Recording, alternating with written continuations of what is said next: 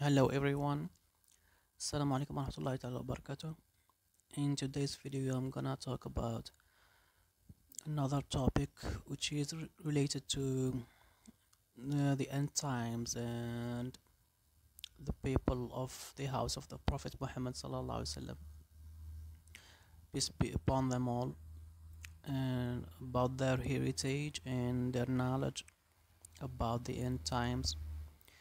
Actually, the people of the house of the Prophet Muhammad sallallahu alaihi wasallam, or so-called in Arabic Ahlul Bayt, they have like a book, apocalypse book.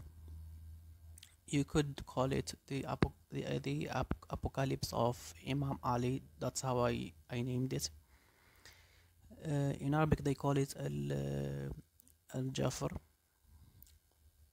and it is a book or a manuscript that specifically talk about the end times and Imam Mahdi and Dajjal and when what's gonna take place in the last days of the earth.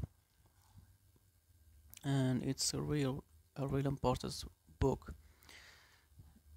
and it's very important. It's like the Arabic version of the revelation, but it's not really the same. It's very important because it is a heritage from the people of the house of the Prophet Muhammad sallallahu alaihi wasallam, and it has to do with numerology and the science and the wisdom of the letters and the secrets of numbers and letters. And it's called the Jafr because in Arabic Jafr means the skin of camel, of the camel, because this manuscript was written on a skin of a camel. And in the ancient days people write on animal skin, so that's why they call it Al-Jafr. I named it, actually I gave it a English name, which is the Apocalypse of Imam Ali. I will post, or I will upload more about this book, and I will upload some texts and prophecies about the from taken from this book, which is Al-Jafr, or the Apocalypse of Imam Ali.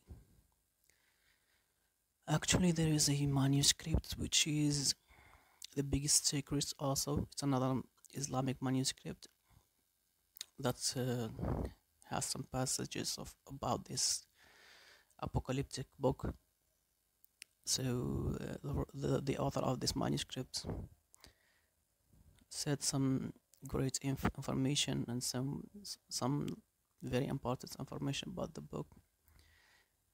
So the passage of the manuscript reads as follows, and I'm gonna start reading. Imam Ali, may God honor his face, said, "If I told you what I heard from the mouth of Abi Qasim, you would have left me while saying Ali is one of the most lying liars and the most immoral of the sinners." Allah the Almighty said, "In fact, they arbitrarily rejected as false whatever they failed to comprehend. In this book that speaks the truth, I mentioned the Jafar of Imam Ali, son of Abi Talib. May God be pleased with him.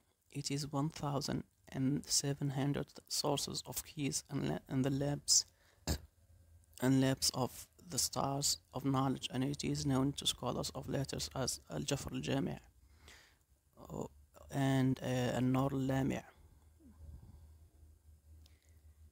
According to the Sufis, it is the tablet of fate and destiny, and it is said to be the hidden knowledge and the guarded secret. And it was said in the hidden language of the people of the wisdom of letters that it is the key to the secrets of the unseen. And it was said that it is the key to the tablet and the pen. And it was said that it is the key to wisdom. And the people of ballads said it is a book about the accidents of the universe. That is, it clearly clarifies the mysteries of matters and is the interpreter of the incident of the accidents of ages. That it is the key to worldly knowledge. That it is the secret of fate and destiny, and that it is the key to the science. Al-Jafr is two great books, one of which was mentioned by Imam Ali, may God be pleased with him, on the pulpit while he was standing preaching in Kufa, on what will come to be clarified in this manuscript, if Allah wills.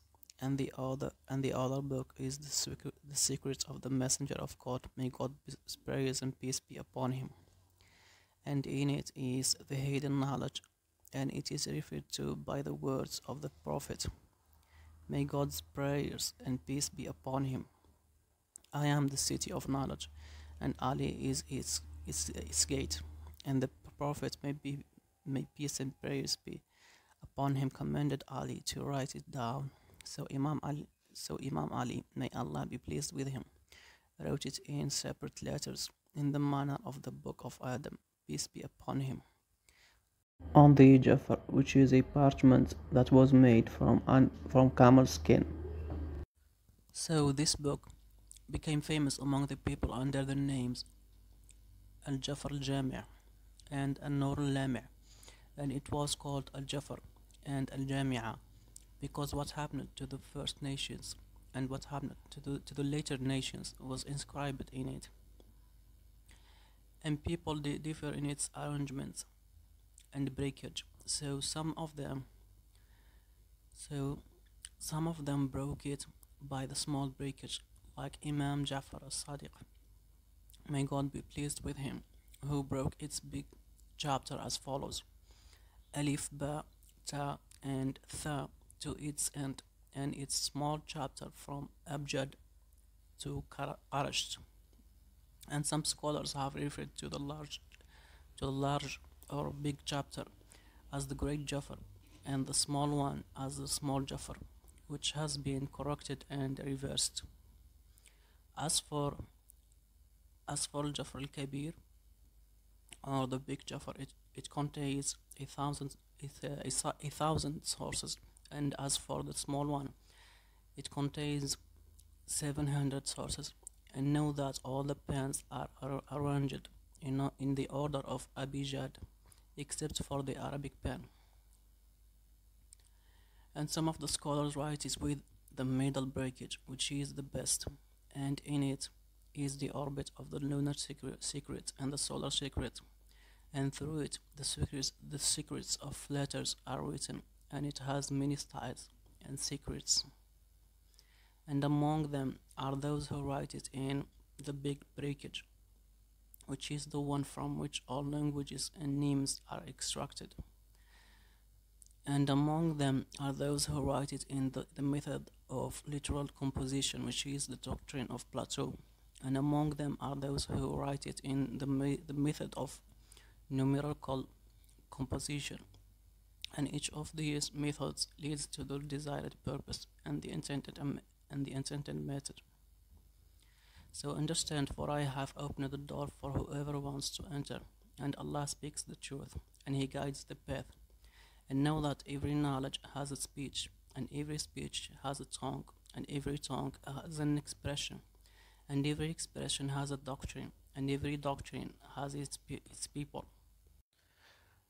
One of the strangest things is the wisdom of the sense of Allah, and it is not similar to the wisdom and knowledge of the West. So if you win it, take it with strength and worship your Lord until the last moment of your life, which will most certainly come.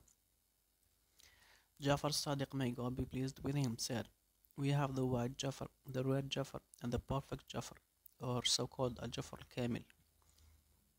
And the steadfast Imams from his family knew the secrets of this great affair.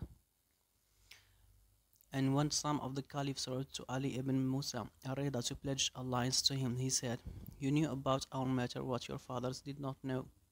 So I pledged alliance to you, but Allah Almighty concealed His knowledge from most scholars because of the great secrets it contains that could extend the lives of kings, and because of what it contains of divine wisdom, Syriac, mysterious, and divine interests.